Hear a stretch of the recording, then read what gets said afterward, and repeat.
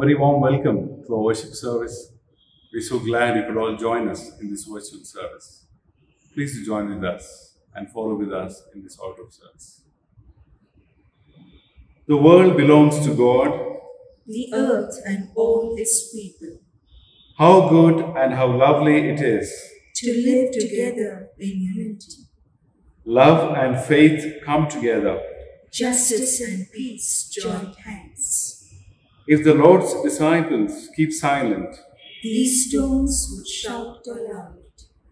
Lord, open our lips, and our mouth shall proclaim your praise. Amen. Let us pray.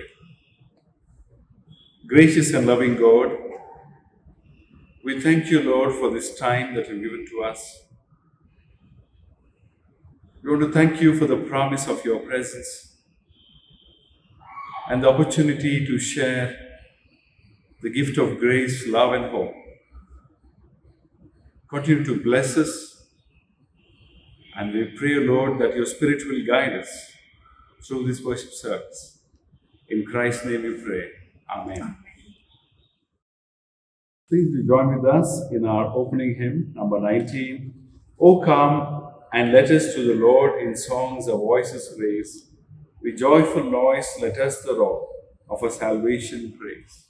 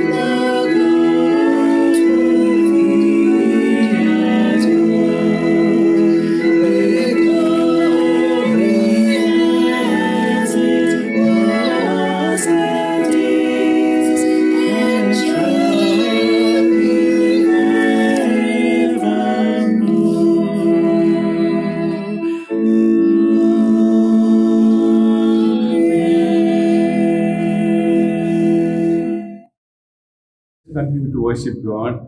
Please to join with us in saying Psalm 85 responsibly, which is a prayer for the restoration of God's favor.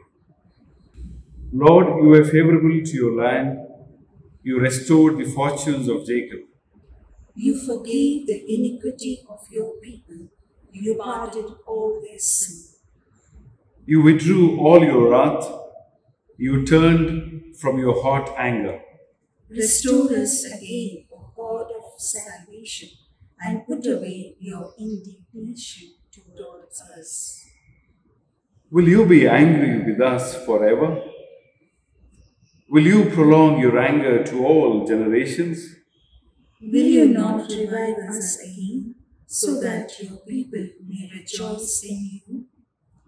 Show us your steadfast love, O Lord, and grant us your salvation. Let me hear what God the Lord will speak, for he will speak peace to his people, to his faithful, to those who turn to him in their hearts.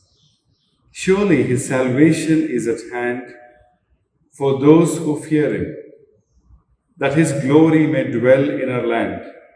Steadfast love and faithfulness will meet, righteousness and peace will kiss each other. Faithfulness will spring up from the ground, and righteousness will look down from the sky. The Lord will give what is good, and our land will yield its increase. Righteousness will go before him and will make a path for his steps.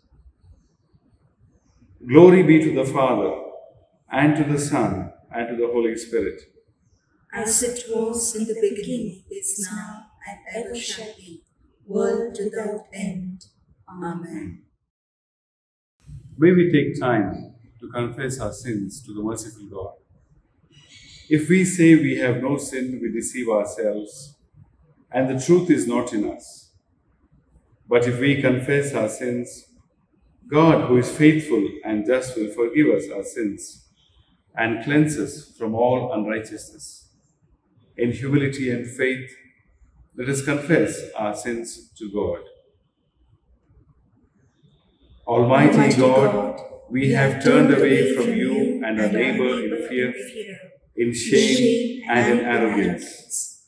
In turning away from the downtrodden, weak and the weary, we have spurned opportunities to encounter your countenance. And in turning away from your inviting presence, at the depth of our being, we have rejected the privilege of being set free for the fullness of our own life and the life of the world. We seek your forgiveness and healing. Give us your Spirit to be open to you in the world and to the world in you. We ask this prayer through Jesus Christ, our model, friend, and Savior. Amen. Thus says the Lord, He has told you, O people, what is good, and what does the Lord require of you, but to do justice, and to love kindness, and to walk humbly with your God. The steadfast love of the Lord never ceases. His mercies never come to an end.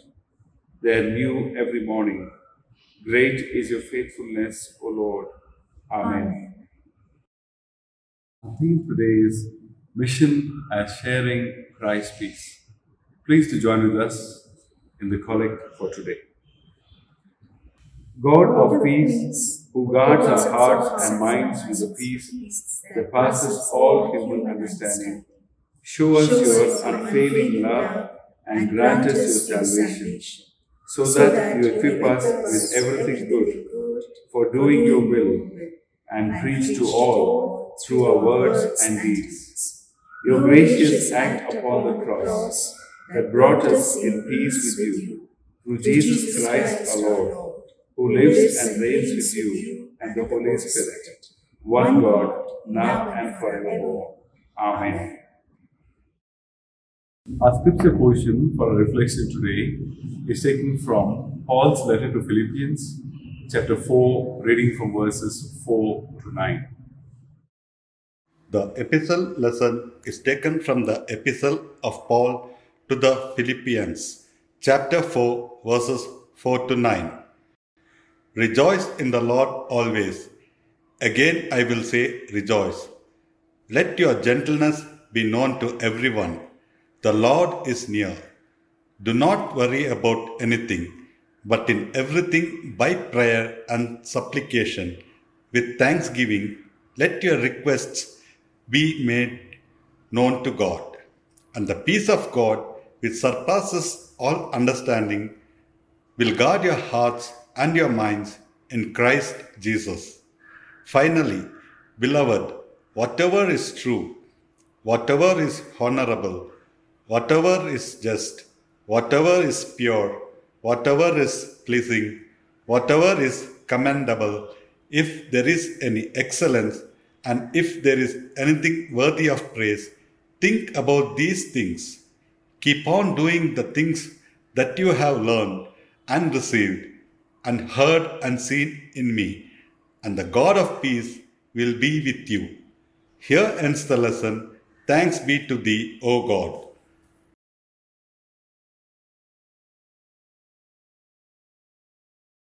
In the words of Thomas A. Kempis, we should have much peace if we would not busy ourselves with the sayings and doings of others. Mission as sharing Christ's peace. Let us pray. Loving God, we thank you for this time. Continue to speak to us and bless us with your word. In Christ's name we pray. Amen. The words of Jesus echo and continue to echo in us. One of the primary ways of the messages that was proclaimed by Jesus was the message of peace. And today, as we reflect on Philippians chapter 4, verses 4 to 9, as Paul carried this message of peace, it was good to see what Jesus said. One of the very prominent verses in the Gospel of John, chapter 14, verse 27, very familiar to us. Peace I leave with you, my peace I give to you. I do not give to you as the world gives. Do not let your hearts be troubled, and do not let them be afraid. Very important and profound words indeed, received by the disciples and the apostles in different ways. And Paul, talking to the church in Rome, Romans chapter 5, verse 1, to start with, talks about that since we are justified by faith, we have peace with God. With these words, Paul goes around, and in this letter, Paul's letter to Philippians, we're reminded of Paul's journey to the northeastern part of Greece, a remote city which had several chains of political and social life. Particularly, it was very important in the Roman history, very important war. I won't go into those details. Second missionary journey, and Paul is going there with this message of peace, which Jesus proclaimed. And particularly when we see chapter 4, importantly he's dealing with two co-workers, both women, Euodia and Syntyche, which tells us that Paul was very much had a place for women as co-workers in his ministry.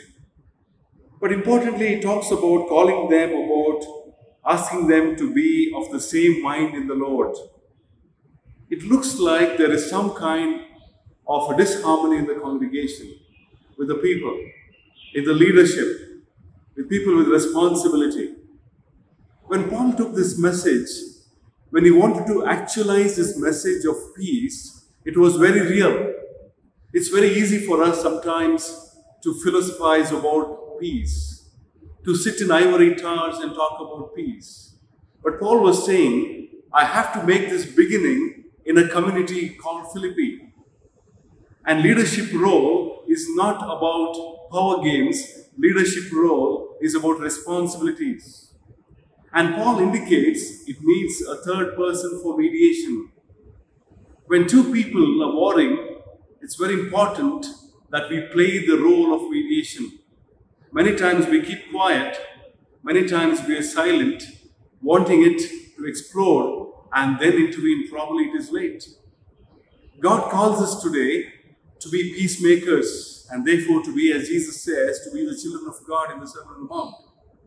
And today Paul is encountered with this very important challenge as the leadership is grappling with the struggle to find peace. But this is the mission, and this must go on, northeastern part of Greece, and then Paul goes most to the part of today's Western Europe. Very important city and church, Lydia, the first convert, probably we also talk about the mission starting with the woman in Europe. A lot of history, but in this context, Paul talks about in verse 7, and the peace of God which surpasses all understanding will guard your hearts and your minds in Christ Jesus. Words that we need so much today. We think about a war and therefore we need peace. We think of Tolstoy, isn't it?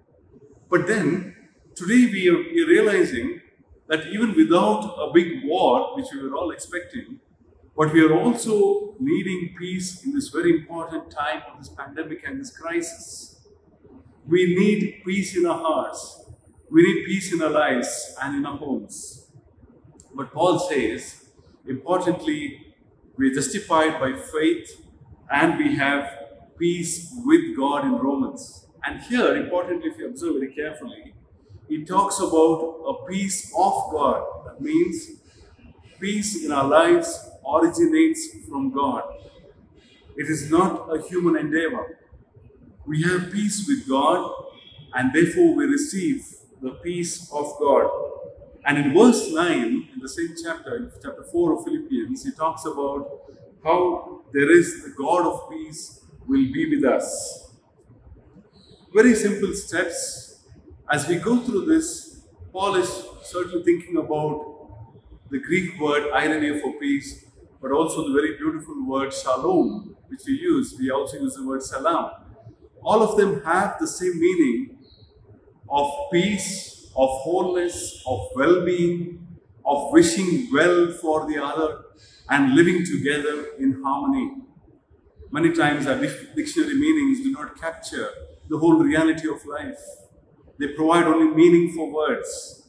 But today Paul is saying we need, very importantly, this situation where we want to go back and where, importantly, the peace of God which surpasses all understanding. We want to comprehend. We want to understand our situation. We want to ask questions. But importantly, Paul's word today tells us the promises, the peace of God surpasses all our understanding. And importantly, we are at rest in our hearts and in our minds. When we go to the Greek original, there are two important ways to understand peace. Very simple. The first is the situation or the context around us is favorable. And then we can have peace. There can be another situation. The second option is we have freedom from anxiety. There will be unfavorable situations around us. There will be crisis around us. But how do we have freedom from this anxiety? Dear people of God, many times we are going through these two circumstances or contexts in our life. On the one hand, we are wanting to have favorable circumstances around us, like our own time today. We want things to settle down. We want the pandemic to settle down. We want to find a vaccine. We want to get back to our normal lives. We want to go back to our work, of course, come back to church. At the same time, in the midst of this anxiety, can we have freedom from this? Can we have all these things around us and still have a sense of freedom? I think Paul is indicating that this is very, very significant. In the words of the prophet Micah, we see how the situation around the nations are attempting to come together, the very vision. But then the vision of the olive and the fig tree is so relevant for us today. And then we have this vision of where the nations have to think about themselves. Micah's prophecy in chapter 4 and chapter 7 are so significant for us today, particularly because as we think about our own time and nations coming to terms with ourselves. Today, people of God, the time has come, as much as there is a situation around us, as unfavorable as it looks like, but we also need freedom in our hearts and minds. And that is only possible by peace, which Paul promises that God can promised to us in Jesus Christ. When you look at the passage very carefully, in verse 6, very importantly, it talks about very important phrase, but very difficult for us. Do not worry about anything. I know they'll say, Pastor, it is so easy for you to say that. It's very hard, isn't it? Because we get worried about things, about our daily life, our responsibilities, our family life. Something that is so much part of our lives, something that worries us day in and day out. Maybe wherever you're sitting, in your home, there is something that is worrying you. And Paul says, yes, we do worry about everything in our lives. The original meaning would say to have an anxious concern based on apprehension about possible danger. We're apprehensive. There is something that is going to happen tomorrow, day after, a week after. We are thinking. And that is what Paul is saying. We need not do that. Jesus' words in Matthew chapter 6 verses 25 to 33, that by worrying, we do not add a single hour to our span of life. I keep thinking about this. When I worry about something, I think I do not add a single year to my span of life. And that is why it means that we are importantly committing to God. I'm thinking of the story of a person who went to a psychiatrist, and the psychiatrist said, what is your problem? He said, I can't sleep well because in my dreams I can see a dragon with 12 different forms and 3 heads, and it's quite scary. I almost tend to kill myself. Well, the psychiatrist says, well, we can deal with that. It may take about 1.5 or 2 years, and it may cost you about 2 lakhs of rupees. And this person comes back home and says, he goes back the next day to the psychiatrist and says, well, sir, I will deal with the dragon myself. The people of God, many times we worry about things that sometimes do not matter, that sometimes do matter, but on things we can't do much about. And today, Paul, although talks about a church, a community, about 2 leaders, it also talks about the very important phase of the community life in Philippi and to us, to commit in prayer with thanksgiving and supplication. Very importantly, when we worry, can we take moments to close our eyes, and can you and me say, Lord, I'm committing this situation to you? How many times have we done that? We may make phone calls, we may call people, we want solutions, we ask experts, but to pause and say, Lord, I commit it in prayer, because I know there is a peace that passes all understanding beyond what I can. I want to close with the words which have been very inspirational in my life. Martin Luther King Jr., pastor, black rights activist in America. The night before he died, before he was killed, the previous day he gave an address. And in the address he said this, very remarkable, very profound. Please listen to very carefully. Like anybody, I would like to live a long life. Longevity has its place. But I'm not concerned about that now. I just want to do God's will. And He's allowed me to go up to the mountain. I've looked over and I've seen the promised land. I may not get there with you, but I'm happy tonight. I'm not worried about anything.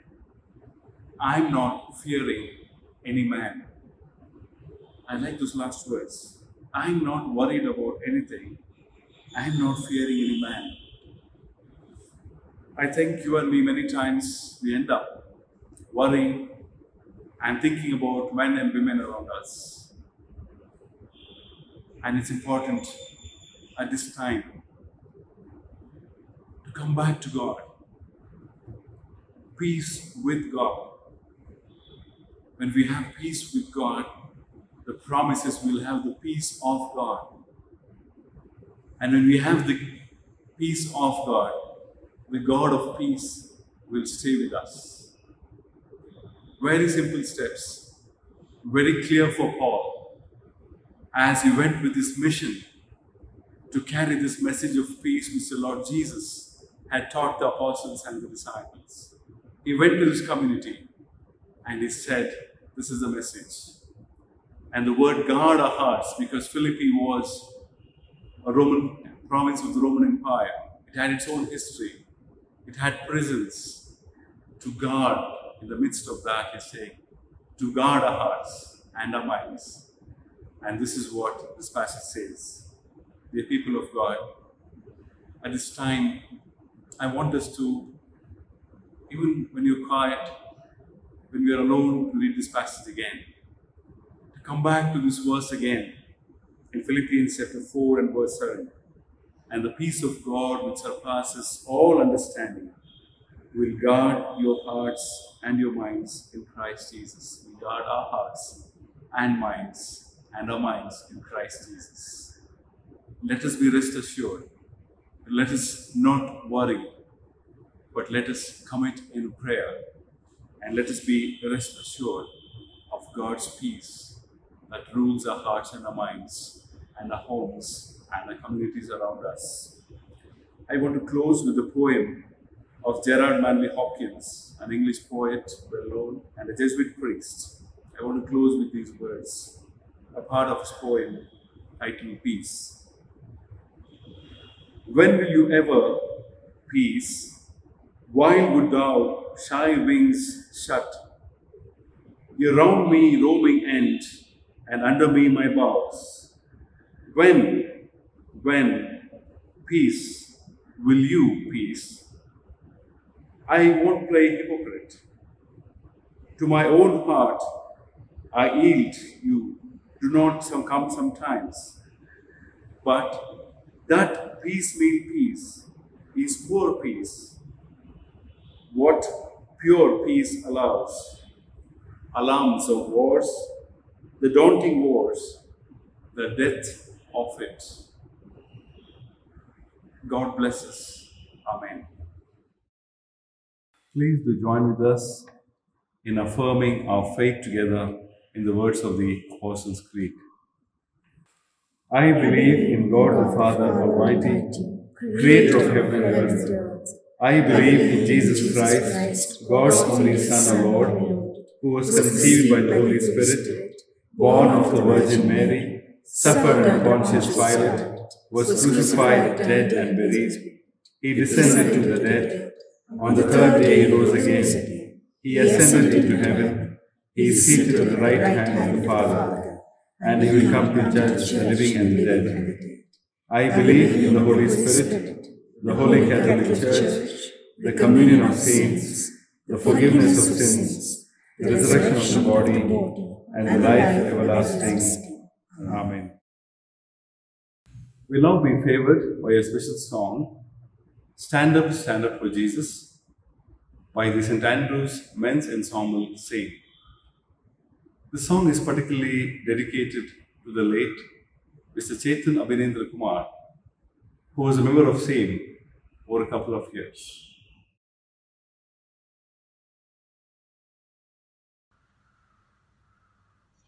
Stand up for Jesus, ye soldiers of the cross. Lift high his royal banner, it must not suffer loss. From victory unto victory, his army shall he lead, till every foe is vanquished, and Christ is Lord indeed. Stand up for Jesus, the trumpet call obey. Dum dum dum, the mighty conflict in this glorious day. He that us against the foe, let God Christ danger and strength to strengthen those. Stand up for Jesus, stand in His strength alone. The arm of flesh will fail you, ye dare not trust your own.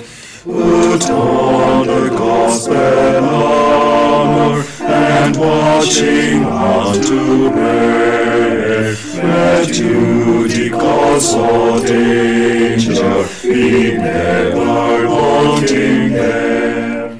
Stand up for Jesus, the strife will not be long. This day the noise of battle, the next the victor's song.